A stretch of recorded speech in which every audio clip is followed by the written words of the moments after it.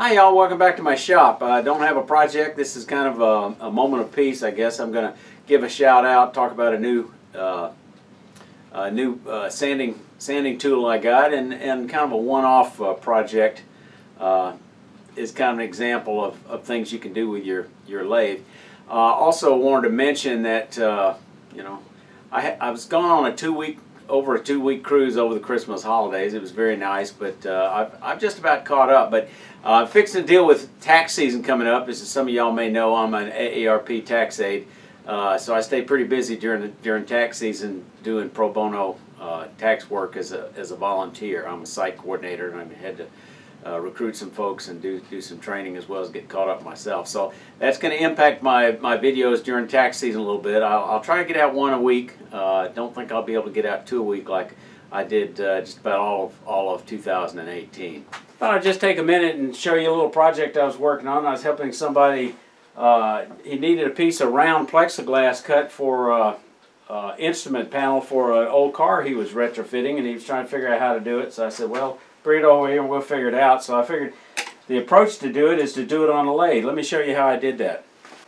So I mounted a scrap of cardboard on one of my new faceplate rings, mounted it on my chuck. Then I just cut out a square of this acrylic, mounted it here with some double stick tape. Then I used a template. I took a scrap of Bradford pear spindle scrap that I had, turned it round to the exact dimension. While it was still on the lathe and running true, I drilled a hole through it. So then when I put the square on here, I could bring up the tailstock support. And then I just used like this to give it support. And then I just used a thin parting tool and off it went. So here's the piece of acrylic, still got double stick tape on it and protective on the other side. And it just goes to show you there's things you can do on the lathe to problem solve, to fix something that there might be better ways, but if you're a wood turner, this is a way you can do it. Hi y'all, I just got this new toy from Woodturners Wonders. It's a Turner Turbo Wonder. It's an inertia sander, and it's got articulating arms so you can make a couple adjustments, and it comes in with a 2-inch and a 3-inch mandrel. So let's check it out. I'm using a little bit of that sanding paste that I made out of beeswax in an earlier video. Keep the dust down. I had a pretty good cut, so I'm starting with a 180 grit. Let's see what that looks like.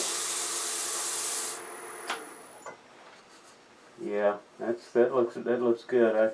I didn't really have any tool marks to speak of, so that's looking good. We do a little bit more to go up to another grit, and then I'll start texturing this thing. You gotta hold it near the lower edge so it'll move. Keep it moving. I've used one of these before, but it wasn't nearly as nice as this, and I kind of got used to a powered sander, but I think a powered sander works best if you're doing the very lowest grits, like 80, 100, 120. Up past 120, I think this inertial sander works real good. Now, I think with this articulation, I think it can work especially well in certain hollow forms or deep pencil pots, or something wide enough where you can get this articulated arm in along the wall. Certain vases, as is on the inside. There's a couple of things I really like about it. The articulation is one. The other one is the footprint. This is a lot easier to store than a powered sander. You know, I haven't found a way to mount this on the wall yet, but I will. The other thing is you don't have a cord to it, which makes it convenient. It's one less thing to deal with, and that also makes it real good if you're on the road, whether you're at a demonstration or out somewhere with a small mini lathe. This is a lot easier than having to carry a larger drill and have to deal with the plug. All right, now we're going to try the Turbo Wonder inertia sander. In case I didn't mention, it's got a bearing on it, so it runs real freely. And I've put a little sanding paste in there to keep the dust down. So let's give it a shot. I'm using a 120 grit since I couldn't get quite as good a finish inside as outside.